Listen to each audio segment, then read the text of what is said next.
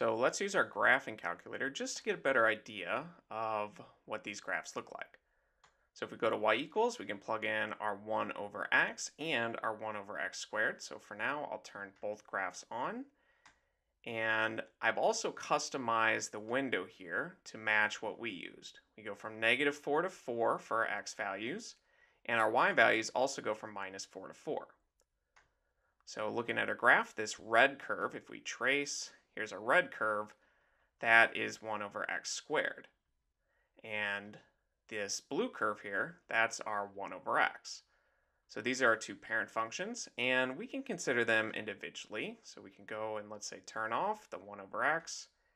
And for this function we actually just graphed by hand, we can check that everything makes sense.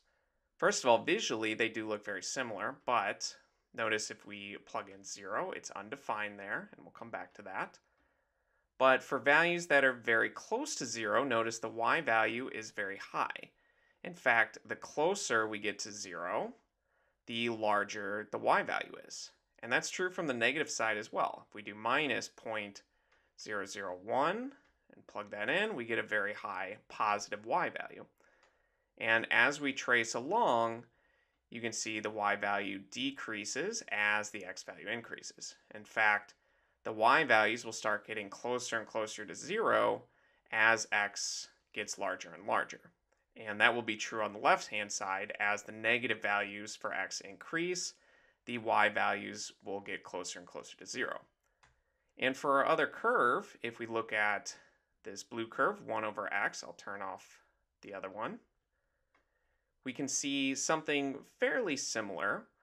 For instance, it's not defined at 0, so we don't get a y value. And if we look at, let's say, very tiny positive x values, you can see it gives us very large y values. And the smaller this is, the x value, the larger the y value is.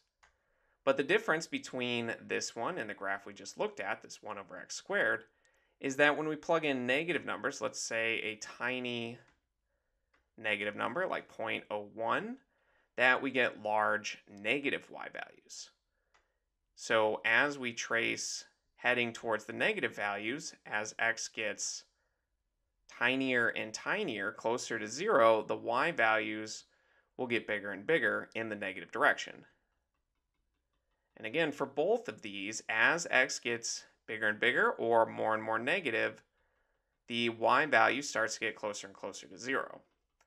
But on the left-hand side, it approaches it from the bottom, from the negative side. And on the right-hand side, if we plug in, let's say 3, it starts approaching it from above, from the positive side.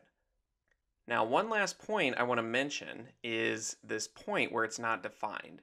Essentially, this boundary layer here at x equals 0. In fact, we have a specific name for this. We call this an asymptote. Let me change colors here. So when x equals 0, this is what we call, in this case at least, a vertical asymptote. And like I said, this fancy word effectively just means boundary layer that our function will not cross through. And as you might deduce from this, there are such things as horizontal asymptotes. In fact, when y equals 0, that's what we call a horizontal asymptote. Since notice the function is not going to cross this boundary layer as well. It'll get closer and closer to 0, but it will not cross over. So we have asymptotes in two different scenarios here.